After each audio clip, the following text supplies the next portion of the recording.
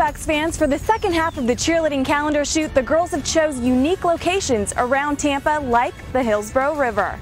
Our shoot was on the boat on the Hillsborough River with the Tampa skyline in the back, so it was really cool. The Tampa skyline is iconic, so I'm sure everybody will be able to recognize where I was. Highlighting the Tampa Bay Area the way that the Tampa Bay Buccaneers are is spectacular. Just highlighting the community and what makes Tampa Bay what it is so special within itself.